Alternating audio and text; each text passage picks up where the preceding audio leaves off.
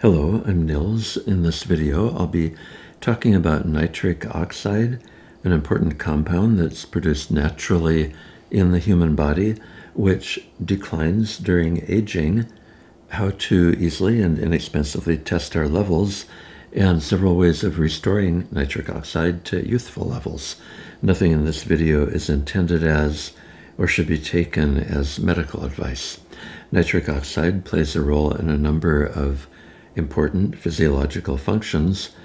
One is that it's a vasodilator, supporting the dilation of blood vessels in the human body, which is key to maintaining good sexual functioning in both men and women.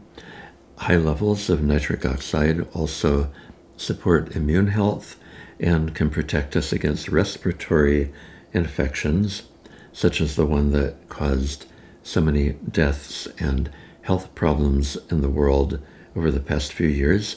Using nitric oxide topically improves wound healing. If we have impaired levels of nitric oxide, the result can be wounds that actually don't ever heal. The aging process itself also reduces the amount of nitric oxide in the body, which can interfere with our ability to make memories and learn new information. Some researchers believe that this may be one of the key factors in the loss of cognitive abilities that many people experience as we age. Various things can deplete our nitric oxide levels, including eating processed food and using mouthwashes that contain chlorhexidine, and also the aging process itself. Fortunately, there are several ways of boosting our nitric oxide levels. They include, number one, stopping smoking if you're a smoker.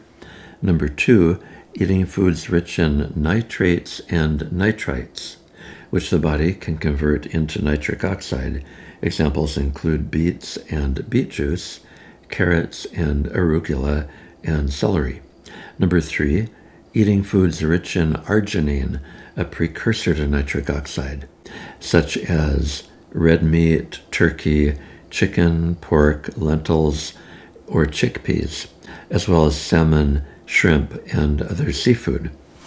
Number four, taking L-citrulline supplements, or eating foods rich in L-citrulline, such as watermelon, squash, or cucumbers. L-citrulline is converted into arginine in our kidneys, and taking L-citrulline is more effective at raising nitric oxide than taking preformed arginine.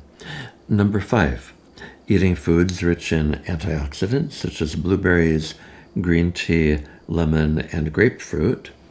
Number six, regular exercise, making sure that you include some aerobic exercise such as running, swimming, or cycling, all of which stimulate the production of nitric oxide. Number seven, getting enough sun exposure. Sun exposure on the skin can trigger the release of nitric oxide. Sunlight, of course, contains ultraviolet UV rays, which interact with compounds in our epidermis to produce more nitric oxide. Number eight, and I probably should have had this at the top of the list because it's vitally important, avoiding antibacterial mouthwashes, or if you do use a mouthwash, taking measures to restore your nitric oxide levels every day after using it.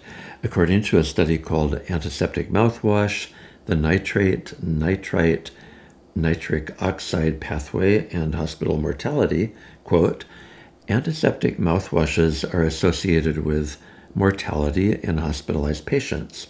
Nitric oxide is essential in multiple physiological processes, and a reduction in nitric oxide bioavailability is associated with the occurrence or worsening of pathologies such as atherosclerosis, diabetes, and sepsis, because antiseptic mouthwashes eradicate the oral bacterial flora.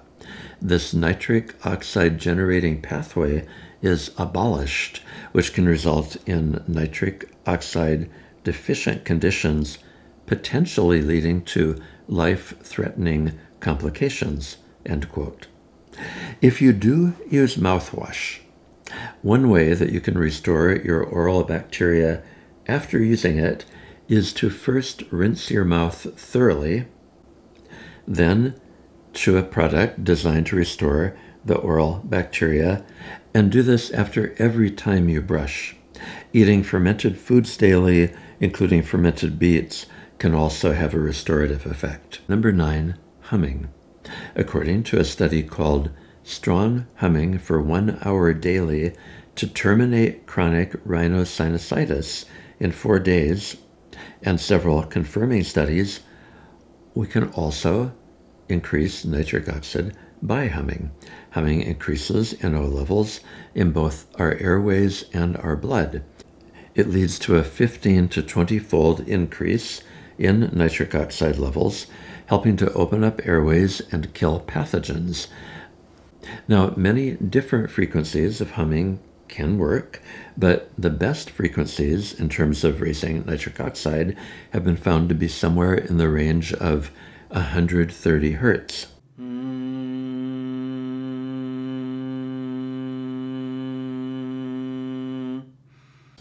I usually start my day with about 10 minutes of humming, breathing in through my nose and humming on the exhale.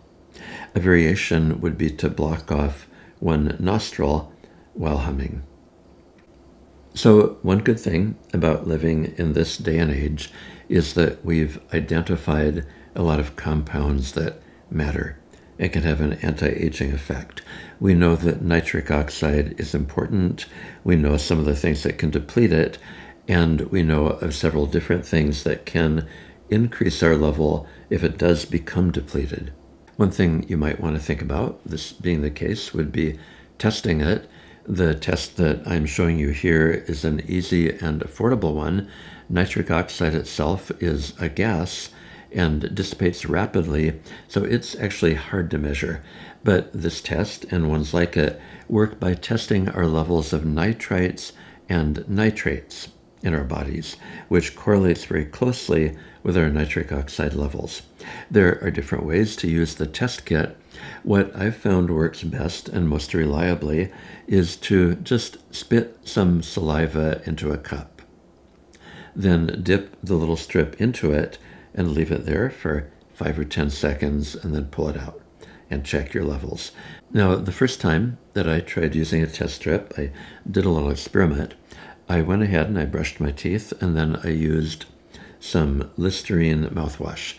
And then I rinsed my mouth very thoroughly, and I waited about 10 minutes, and then I checked my nitric oxide levels. And they were so low it was barely detectable. I checked again about 2 hours later, and again it was virtually undetectable.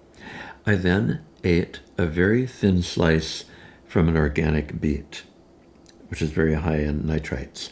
I chewed an oral probiotic tablet. The probiotics help restore your mouth bacteria, which are one of the pathways to creating nitric oxide. And I ate a bite of red raw sauerkraut. I also then took 2 capsules of Mercola's fermented beet powder.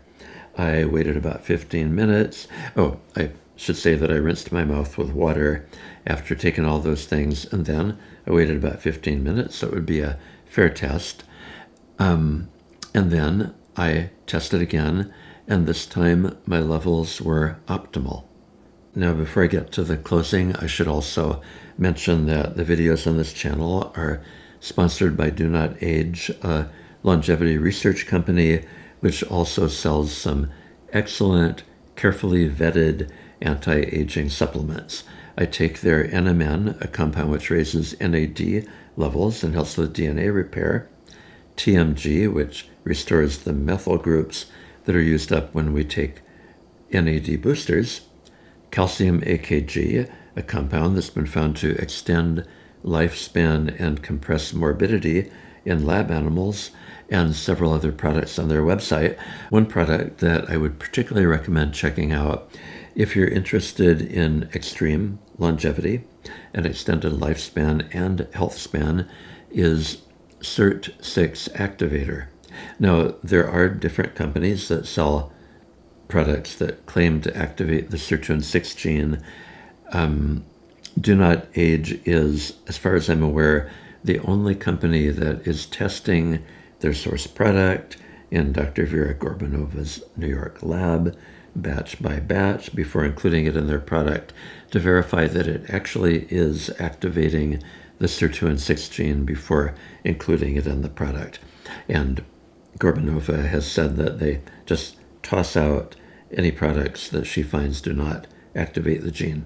I've done a video about why I take SIRT6 activator elsewhere on this channel. You might want to check that out. For a 10% discount on all of the products on Do Not Age's website, use the discount code PATHWAYS, being sure to type it in all caps. Thank you again for watching. I look forward to seeing you in the next video.